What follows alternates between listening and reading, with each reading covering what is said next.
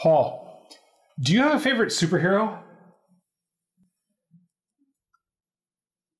Yeah, well, I guess Superman, Batman, and Spider-Man are the big three.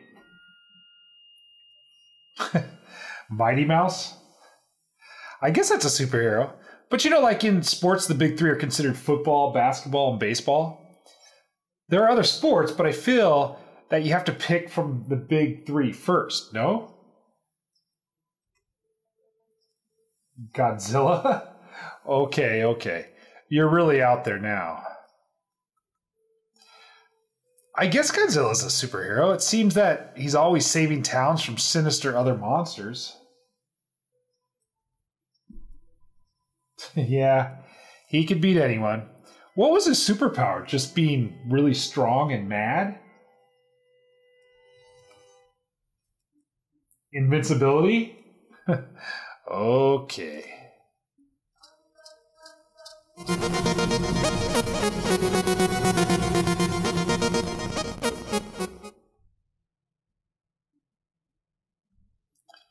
Welcome to another episode of the Mighty Code Coder.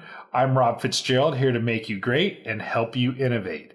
In this episode, we'll cover actions, effects, and logic pieces in depth. You'll learn how to add actions like coins, action animations, power-up magnets, and yes, invincibility.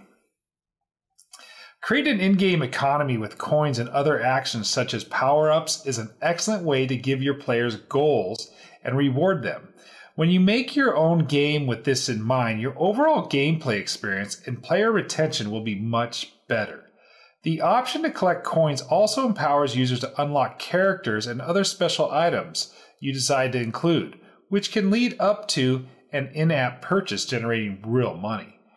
We'll cover how to import coins for players to collect, a coin tracker, invincibility power-ups, and path logic pieces. You'll also learn how to add beautiful light effects and particle effects in creative ways to make your game look really professional. Cool, huh?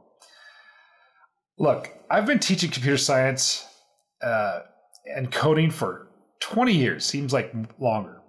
All the way back to the days when you would entice people to visit your website by creating games and posting them on your site. You tried to create what is called gamification. Gamification is affording users the ability to collect and gain some kind of monetary item within your game. It's a reward that people crave just to have it. You see it a lot with stickers. Have you ever noticed what people do for stickers? Just about anything. So we're going to create, let's say, virtual stickers or rewards in Glitch.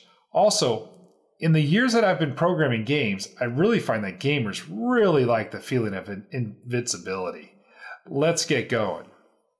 Okay, so if I go Command Space BUI, we'll bring up BuildBox in the Spotlight search on a Mac. I'm going to take this welcome screen. Actually, I'm just going to start the tutorial. All right, here it is. And let's go ahead and make it big enough so you can see it even on an iPhone. And I think the first thing I want to point out is that I made a world called Sandlot. See it there? And what this does is it allows me to test a bunch of stuff out and not ruin the world that I'm actually currently working on. So you might want to set up a similar type of thing. This is my test world. This is the world that we're actually making the game Glitch with. Okay, remember the space bar moves this out and you can see the other nodes. And if you do click on world, you have these properties here we talked about last time that bring about gravity and such. Okay, and so let's go into the world node and let's talk about adding a coin. Now to add coins, I'm going to go ahead and go to my Finder window, Command N for a new one. There's my Make Your Own Graphics folder. If you go into the Glitch Extras, you'll see that there's a coin folder. All right, and then in there is, an animation like this. Okay, it looks like a little box with some, I don't know what you call that, sparklies around it. And we're going to select all, and we're going to go ahead and drop this into our wheel. Now, most of the time we've been just putting them in objects. This time we're going to actually add it into the section that says action, because this is actually going to be an action. All right, so there it is. The box is right here. Let's put that somewhere up here. And let's go ahead and click on S 4 times, and I'll have them.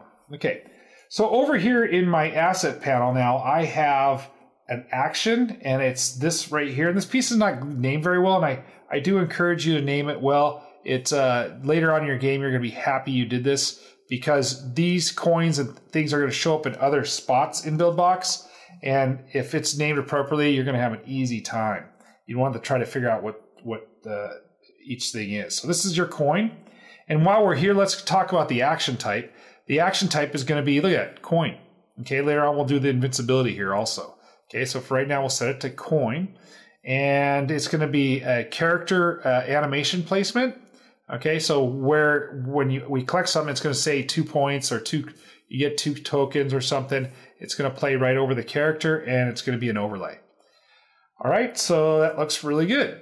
All right, let's go actually play that and see what that looks like. Now I'm previewing on iPhone 10. I always call it iPhone X, but it's really an X.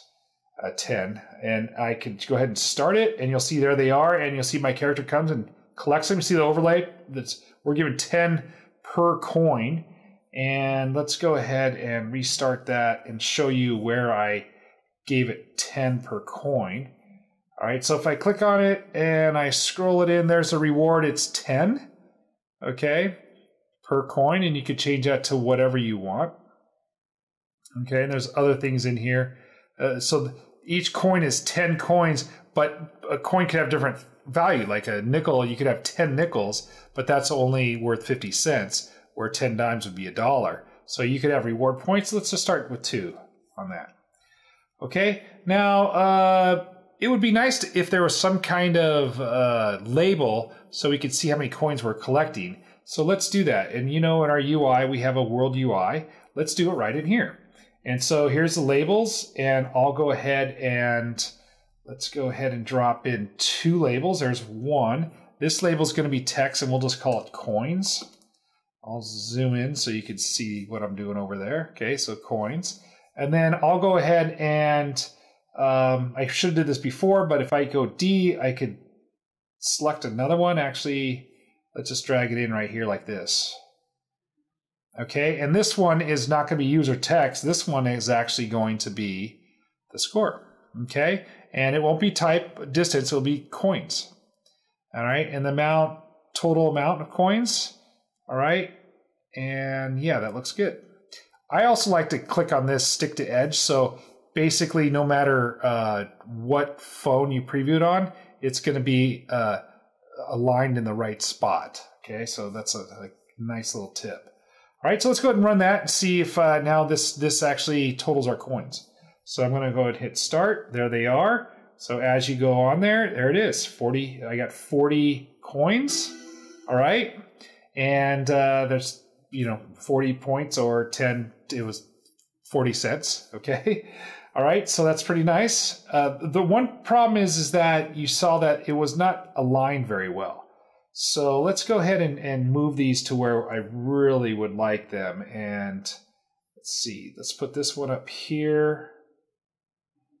And let's put this one up here. All right, let's go ahead and run that. Retry it. There they are. Okay, now they're up there, but you probably see another problem. Okay, 1, it's still not aligned very well, but 2, it's kind of faint. And I feel like it needs its own font. So let's kind of create our own font. We haven't talked about that yet. Over here in the right corner is a button to actually make fonts. So we're going to click on that. A font editor or builder, it's called, comes out, and we're going to add our new font. So there's a default font. We're going to click add, and we're going to make the name of our own font, which we'll call this something simple, the coin font. Okay, something like that. And you can change the size and the main color. And the main color is kind of nice because I could go on this and you see this little eyedropper here? It's right behind me. Okay, let me move this so you guys can see, or I'll move. Okay, so if I click on that, that'll let me go and pick a color. Well, you know what a great color would be? The same color as this pause button. All right, and these are kind of a salmon color. All right, so I pick the salmon color, hit OK, and now that font is going to be a salmon color. I'm going to turn the gradient off so it's a nice bright area. When I have two tones, like this background does have a light and a dark area, I always like to kind of hit it with a stroke. So the stroke color is going to be a white, and I'm going to go ahead and draw it. Let's see how that looks. Maybe I won't keep that. I don't know. I'm not sure. Okay, and so I'm done with that, so I'm going to click off. Now you see it doesn't change yet. It's still white because over here I got to say what font I want it, and I'm going to say coin font.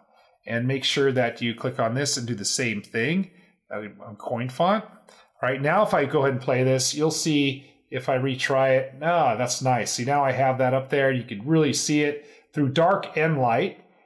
Okay, you could also make that stroke black or gray. I feel like I want to do that for some reason. Okay, so let's go in there, and that coin font, let's go ahead and make the stroke color, instead of white, let's make it a blackish color, or black. Okay, so there it is, and then I'm going to go ahead and close that and go ahead and run it, and I think this will look a little bit better. Let me refresh it. There we go. All right. Yeah, still a little, the stroke is a little bit pixelated. Another way I try to work with that is I do a drop shadow on it. So I'm going to spend a little more time on it. Sorry if this is not exciting to you, but this is very important to me. If I just go ahead and put a nice little, see it's at 49%, I'm going to shadow it a little bit more. Okay, and that will take some of the pixelation out of it. All right, we'll do something like that. Shadow. Okay, opacity 100%. Okay, and then let's go ahead and click on this and play it and retry, and you'll see that still a little pixelated. Let me restart it, see if I could get it better.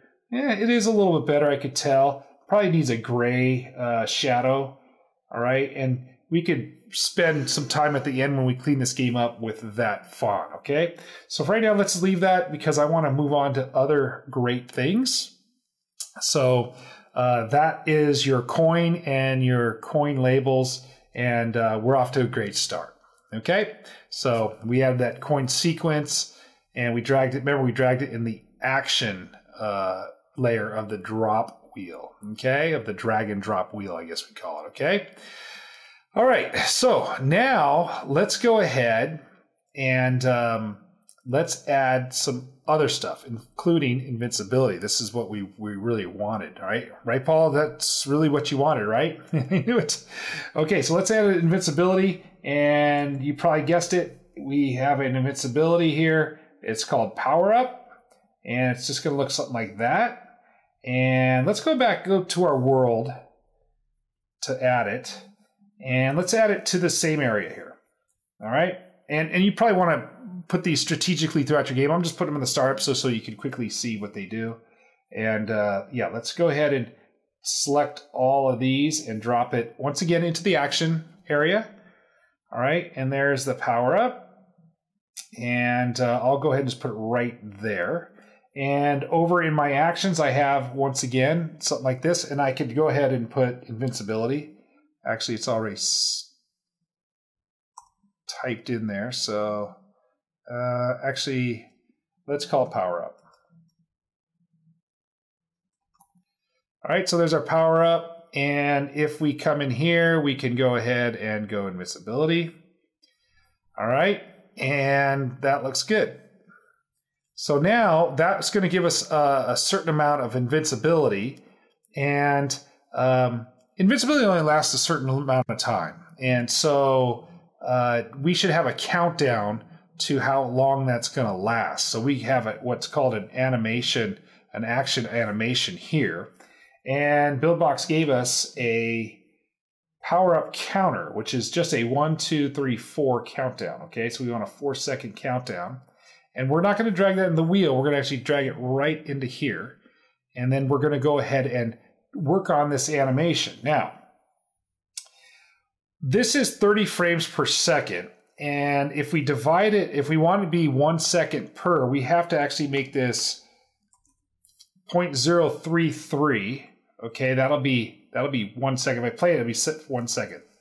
3, 2, 1, done. Okay, so there it is. We'll stick that to the edge also.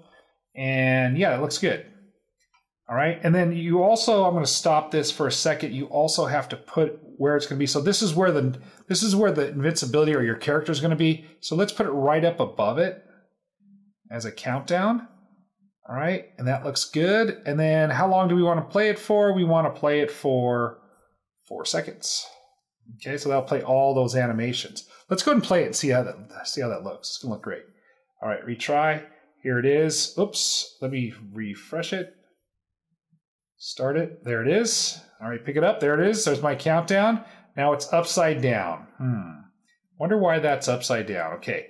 One of the reasons that's upside down is we actually have this character turned 180 degrees around from a previous episode because we wanted those trails behind it. So if we clicked on the character, you'll see that it's rotated 180 degrees. No, it's not. Okay, well, maybe we should rotate it 180 degrees. All right, oops. 180. All right, and see if that does it. I think I did the wrong thing. There we go. Okay, click on this. Character, where is it? Where's my character? There it is. Yes, there it is. So the character is rotated 180 degrees. So if I put that back to 0, all right, and play it, this should now be on top when I hit it. There it is. 3, 2, 1. Okay, nothing could hit me. I should probably do that yet. Let me run into a mountain so you could see that I have invincibility. So I grab it. 3, 2, 1. Into that mountain, no problem. That mountain, no problem. Hit it again when it's over, and I die. So that's your invincibility power-up. Isn't that nice? Really good. Okay? So there's tons of ways, tons of things you can do with that. And so I'm sure you're already imagining things you could do. You could put it throughout your game. You could hide them. Yeah, so have fun with that. And let's move on to the next subject, which is going to be lighting. Okay, so now you could create lights here. Why would you want to create lights? Well, if your user goes into a different area that it gives them a sense of, oh, this color, I know what this is about. I know what this scene's about, because you have different colors, different lighting, different effects. And there's also a way to make the light shine on certain objects that it makes them really beautiful. So let's go ahead and add some effects. So here it is. This is a light. Okay, it's right here. And you see how I can bring it and shine on those mountains. Let's scroll in on those mountains. So you get a real nice look. Now the light is in front of the mountains, but what if it was in front of one mountain but behind another? So you see how that kind of gives it a depth look? Okay, and I can pull it back a little bit and just give a little shine to that middle mountain, okay, and then not to the one in front of it. So it gives us some depth. Really cool.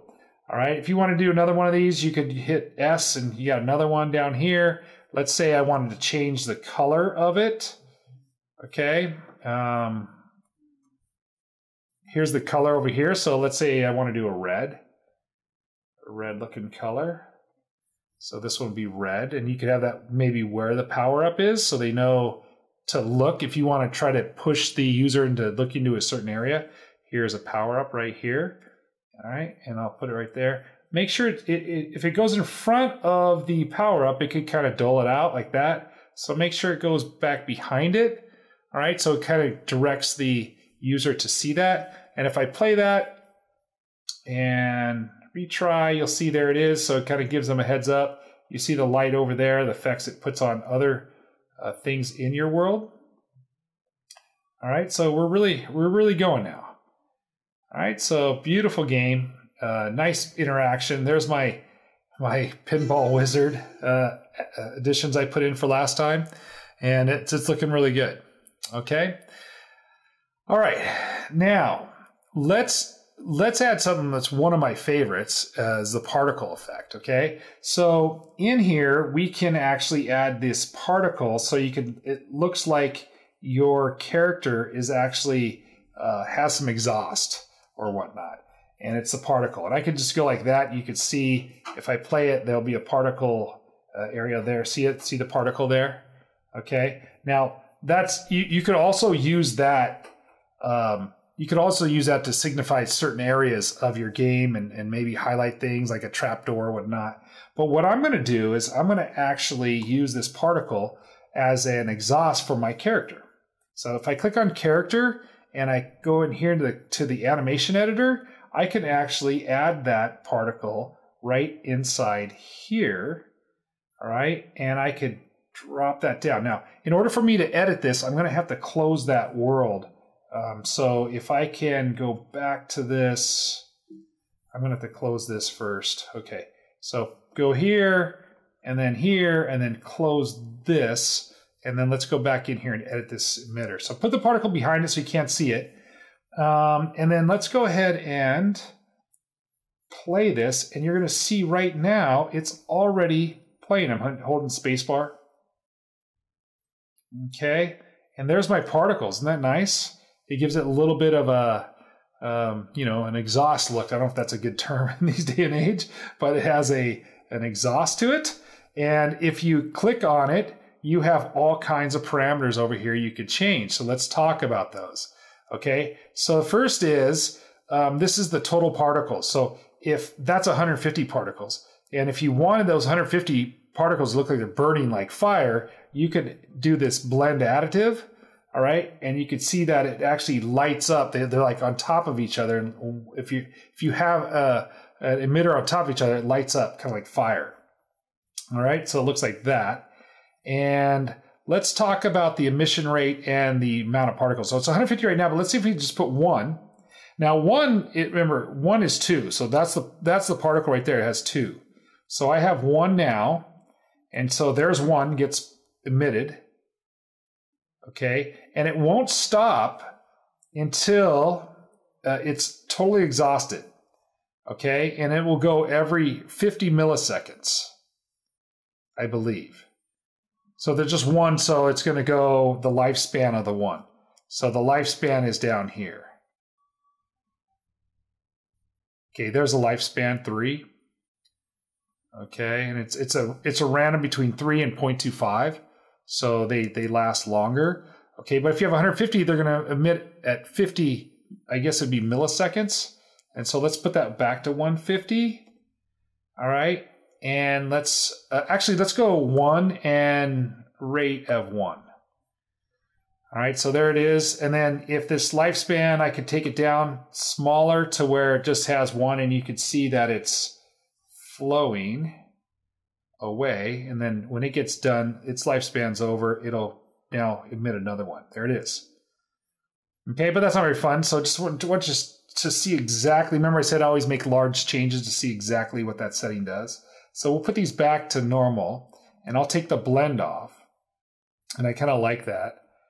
And then start size is 50. This is actually the size of the particle, okay? And it has a randomness to it.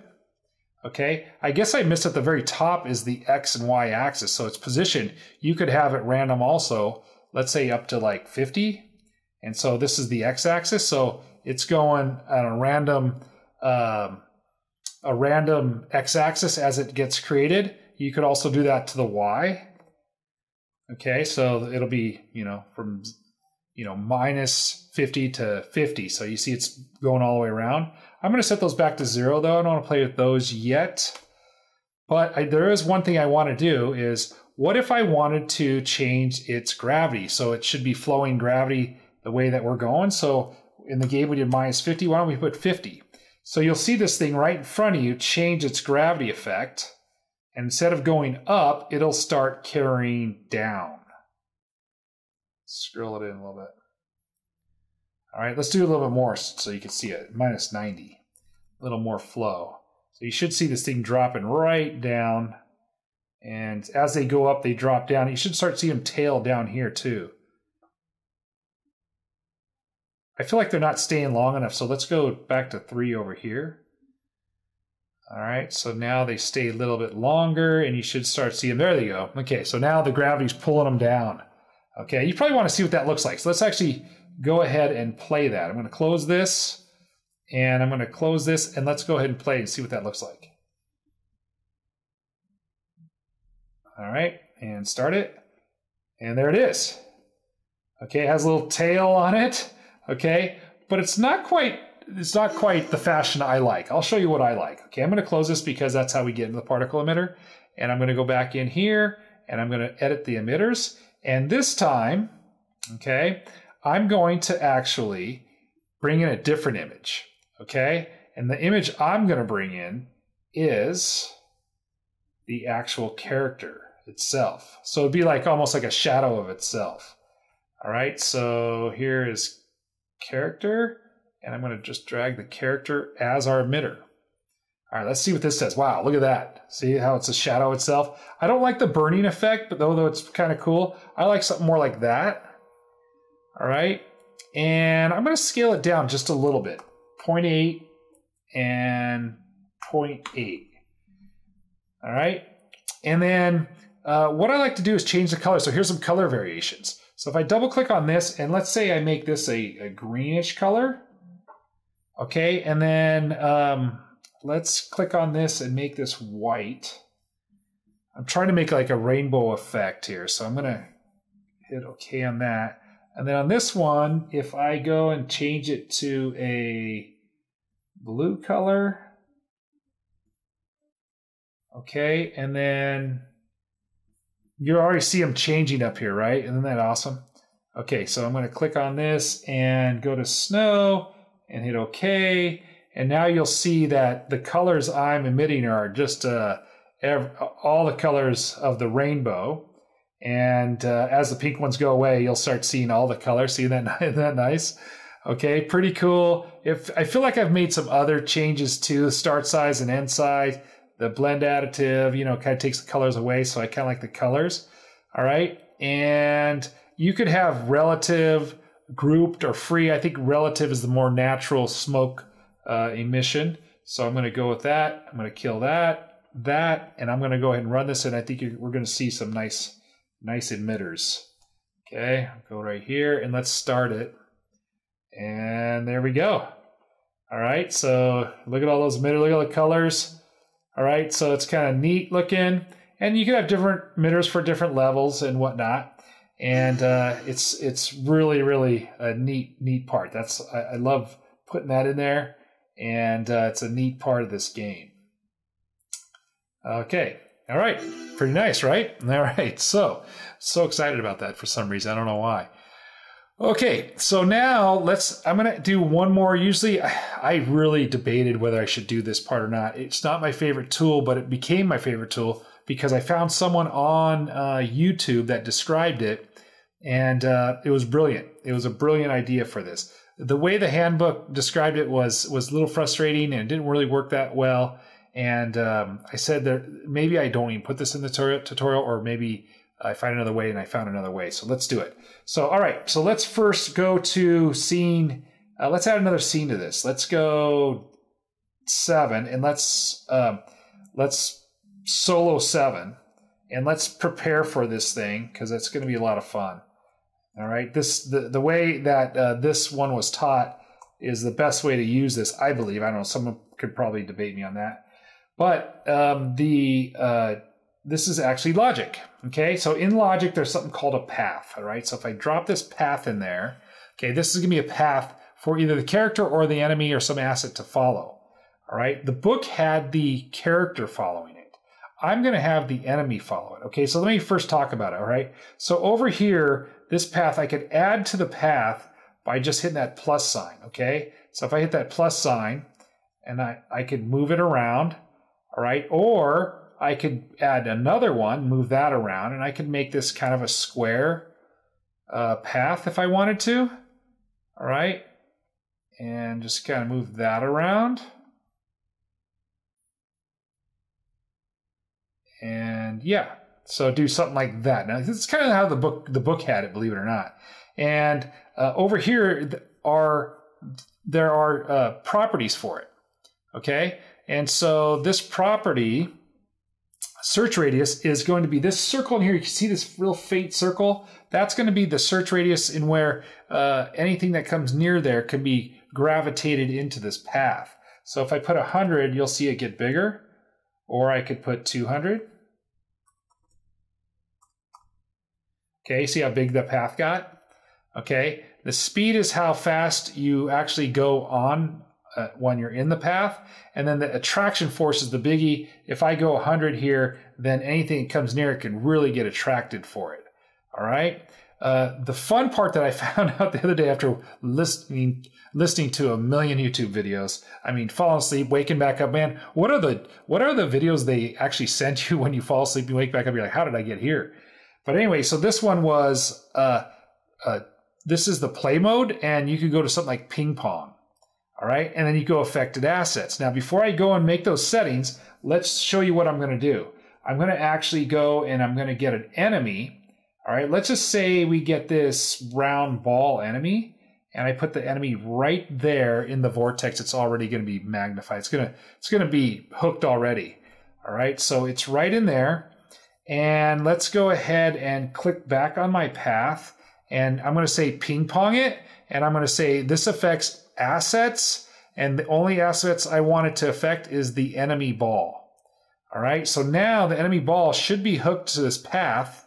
All right, and that search radius, I could really just lower that because he's going to be right on that. And so now you should see a ball that's kind of circling around. So let's go ahead and play that, soloed it out. Let's go ahead and play. All right, here it is. That's the start. We get all this stuff first, and then here comes the enemy.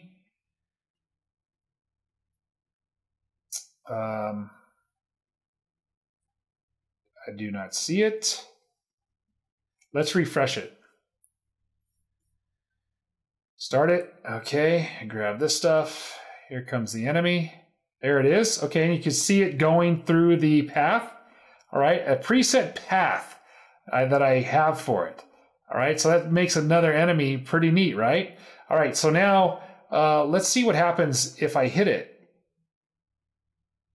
All right, I feel like I hit it and I feel like it's not killing me, okay? Now there's a reason why that's happening, okay? So let's stop this for a second. And just because I said this is the ball enemy, all right, doesn't make that an enemy. In fact, when you put in these assets, it actually defaults to a platform. Yep, so you got to turn it to enemy. Now turn it to enemy, I could go ahead and play it, and now I will be glitched when I hit it. Okay, so there it is, and see if I get in its way.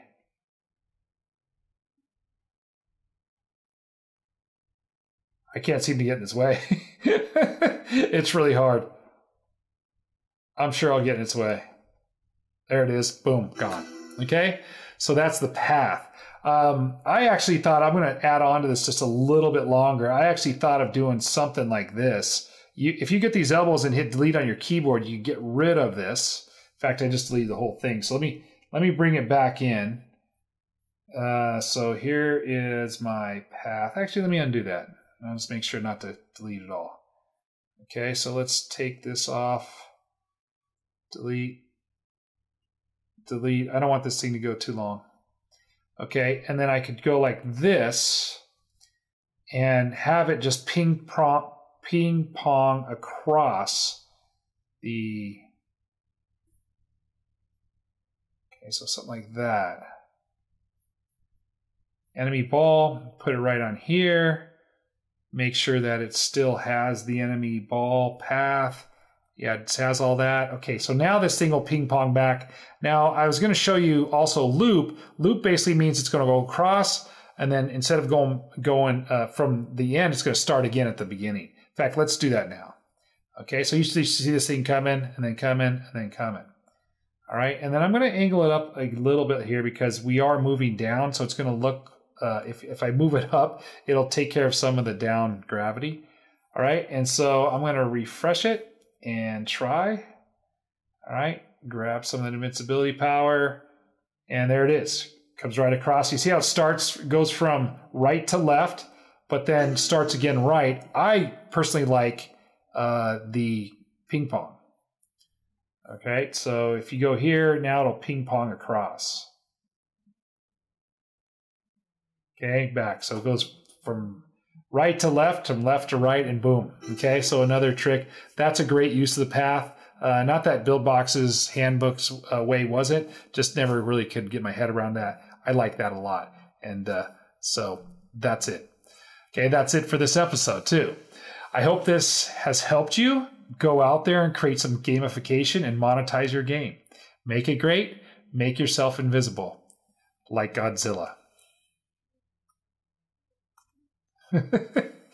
Yes, Paul, they already subscribed. If they have questions, they can leave comments below or go to the website at www.themightycodecoder.com or find me on Twitter, MightyCodeCoder. Are you sure Godzilla was a superhero? What about Billy Jack?